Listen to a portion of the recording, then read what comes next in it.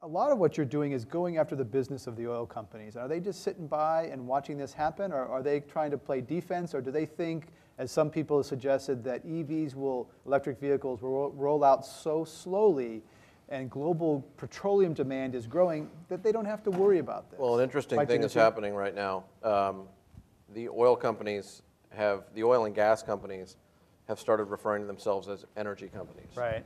They're not so interested in being oil and gas companies anymore as they are being global energy providers. And they're looking for any type of energy, no matter what that might be. They're going to follow the dollar. And the bottom line is, somebody like Jay, who has been driving an electric vehicle for a decade, in other words, Jay was EV before EV was cool. But with all respect, Jay's not the customer.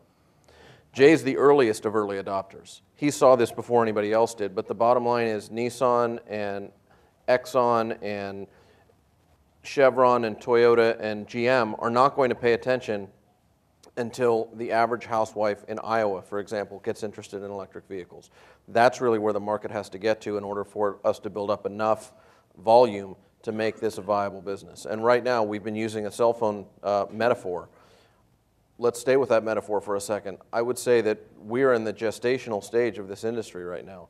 And I would compare where we are today, where the cell phone industry was in maybe 1987.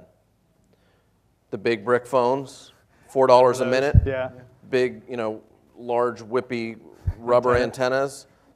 Cell phones don't even have antennas anymore, and you certainly couldn't. You short life batteries, and you better not charge it until you've drained it all the way down, because then it'll remember that setting and you've got half the battery that you used to have. And then the last thing is you had to stay very, very still while you made a phone call. There certainly was no driving and talking at the same time. It took 10 or 15 years before that industry matured. And McKinsey famously way underestimated the adoption of cell phones. They didn't anticipate, thought it would be a tiny market, and it exploded. So it gets to Vinod Khosla and others who make the point about predicting market adoption of consumer electronics. Well, and one more point that I'd like to make about that. Jonathan mentioned having dinner with Bill Ford. Well, Bill's great-great-grandfather, Henry Ford, they initially, after he changed the entire world, and we all know Henry Ford didn't invent the automobile. What he invented was the assembly line. That was his huge contribution.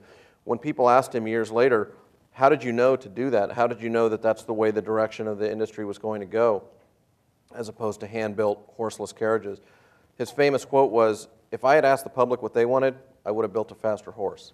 So a lot of times you can't necessarily wait or predict or let the public tell you which way it's going to go. You need to, as Mitsubishi did, set a very ambitious goal and not really figure out until you get there how you're going to get there. And a further answer to your question about the oil companies, we were the first ones that have been invited to, first time electric vehicles have been invited to the table with big oil. We're partners with BP. We're rolling out fast chargers in BP and ARCO stations up and down highways in Tennessee, in California, in Washington, and Oregon. So they recognize 90% of gas stations are franchisees of big oil. 80% of their revenue comes from the C-store.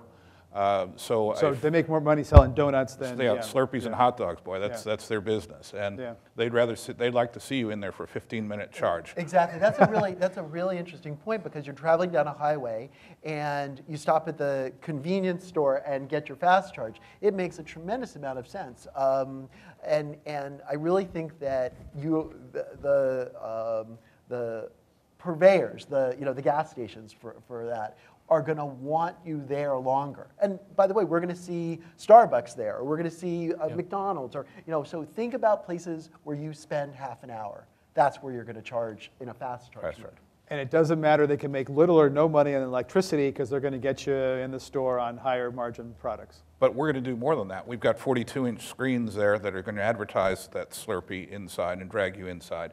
We're going to advertise other media models on that, and we're going to be sharing that media income with the franchisees. It's all about building a recurring revenue base for this infrastructure that's not reliant on reselling electricity.